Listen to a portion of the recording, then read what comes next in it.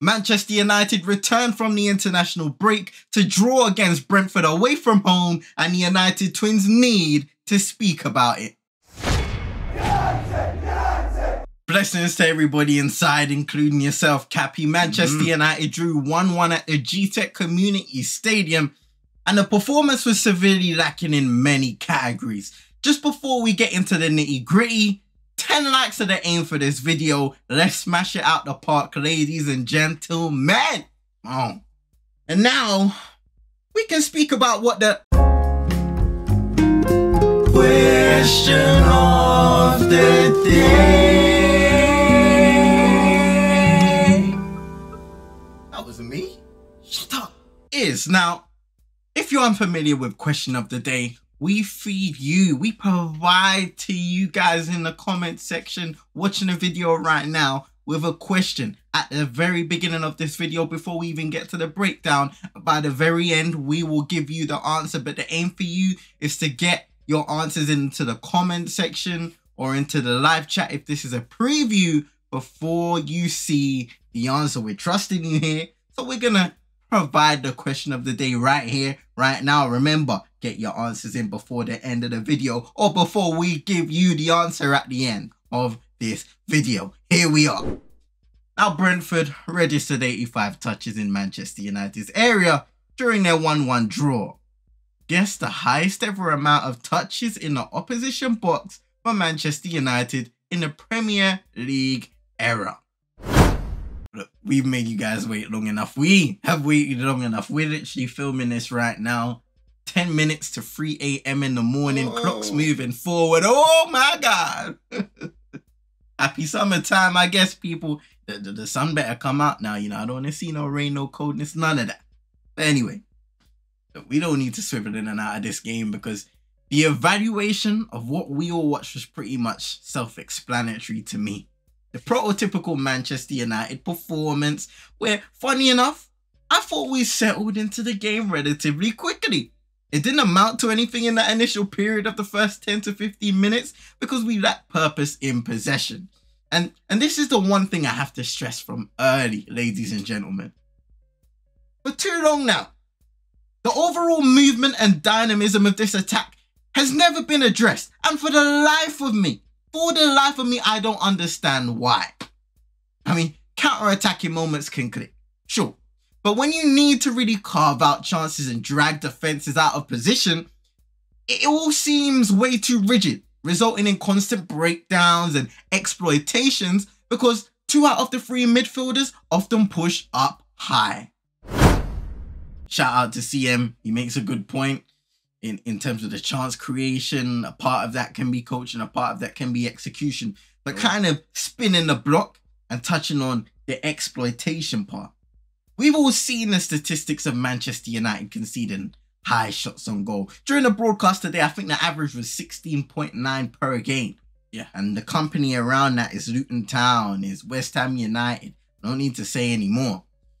But 85 touches in the opposition area, ladies and gentlemen. Let that sink in. The highest of any Premier League team within the last 5 years.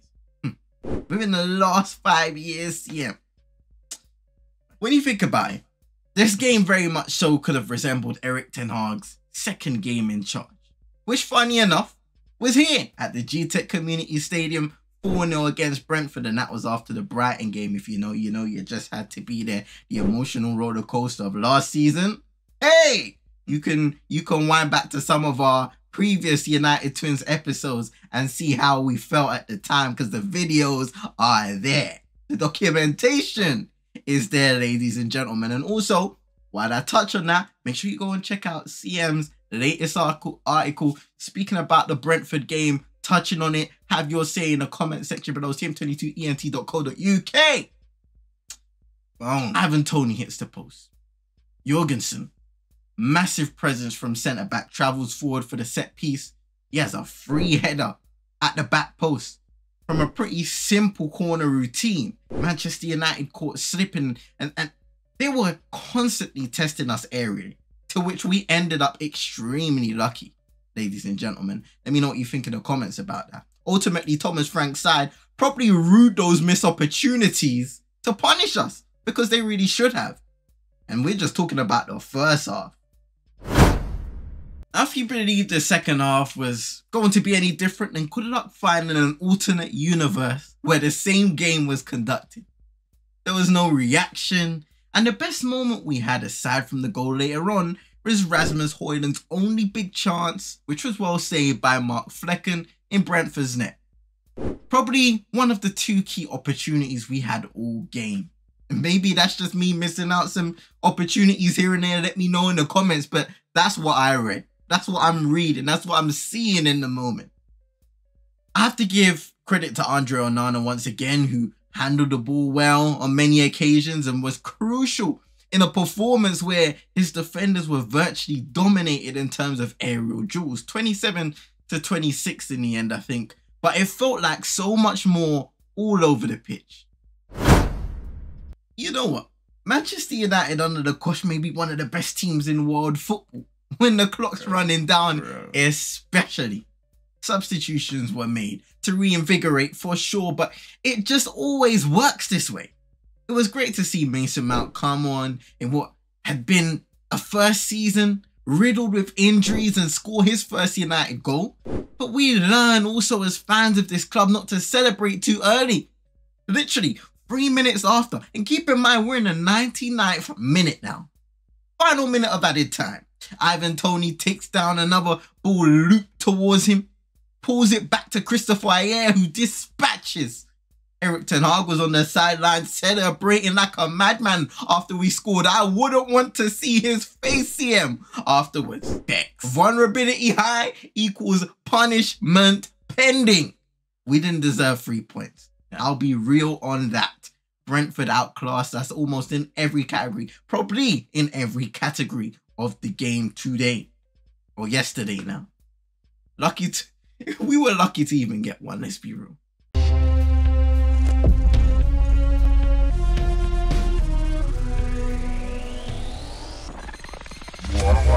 CTC News. Welcome to CTC News, where I, Chase the Chaos, will be reporting on the latest, greatest, and not so greatest news revolving around Manchester United. So without further ado, let's get into today's stories. Manchester United, according to Fabrizio Romano, have been scouting Boca Juniors centre-back Aaron Firmino. He's an 18-year-old Argentine centre-back with high potential, known for his tenacious style of defending. This would match the Jim Ratcliffe's ideology of finding talent to develop rather than diving deep into United's previous styles of high-risk, low-reward investments. Let us know in the comments if you have seen Firmino play and what to potentially expect if these rumours come to fruition. Another centre-back that has been on Manchester United's radar as of late is Jean-Claire Todibo of Nice, who is reportedly being valued at around £40 million. It will be interesting to see if Manchester United once again act on their interest in the summer. Nice are also owned by Ineos for those who weren't informed as such. The final story of today comes from the Manchester United women's team, who are set to appoint Matt Johnson as their new head of women's football. The current director of operations at the Manchester United Foundation, if appointed, will replace Polly Bancroft in the initial role stated after she departs at the end of this season. She had been at the club since October of 2022. Talks of disorganisation when it came to the handling of affairs like transfers and contract negotiations may have led to her departure. Here's hoping that things will improve tenfold as they look to establish themselves as legitimate title contenders next season, hopefully, as it is out of reach for the 2023-24 campaign. And also, good luck to the ladies facing Everton at home. Big ups to you. 12 o'clock PM UK time on the day this video will be released. So good luck to Manchester United's women's team versus Everton at 12 PM. We've come to the end of this episode CTC News segment. As always, let me know what you think of the stories in the comment section below. And me, CM, Cappy, I guess, will be there in the comment section replying to each and every one of you. So have a wonderful rest of your Easter weekend if you celebrate it. Until the next time, chase the chaos.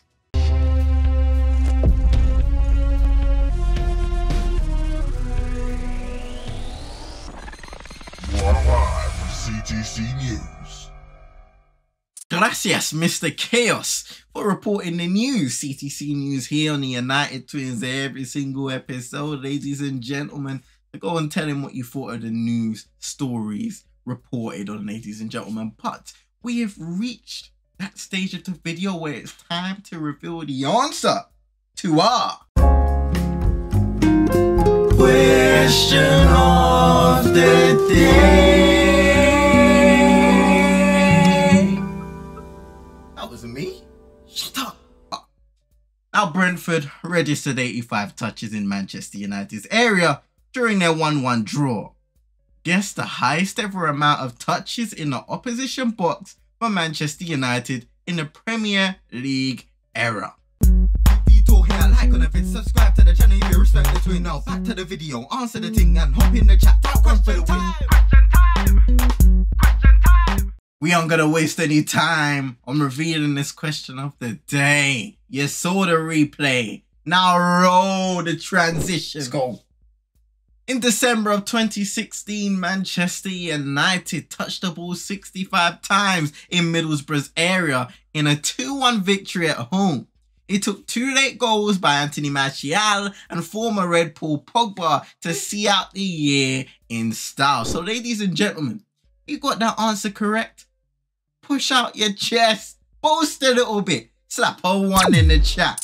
If you got it wrong and there's no, you don't need to worry if you got it incorrect. Slap a 2 so we can track the progress over time. But listen, I don't know why I have to keep on transferring from episode to episode. I go from good vibes to bad vibes to good vibe and bad vibes. Oh no. If you're not answering it at all, what's the point? We're all here to participate, right? We're all here to have fun. What you're telling me right now is you, yes you, you're a serious enemy of progress.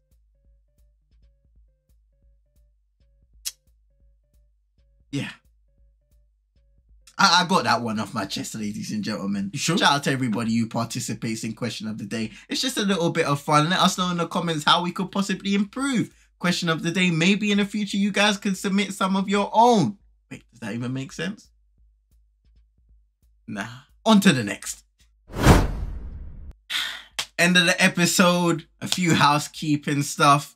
First and foremost, cm22ent.co.uk. Make sure you go and check out CM's latest article on, of course, this game that we were speaking about today, Brentford versus Manchester United. Leave a comment on the article. Have your say. Share it around to your friends and frenemies. You know what to do. The same thing with this video, but we will get to that. Of course, the next few games, they're coming quick and fast in quick succession.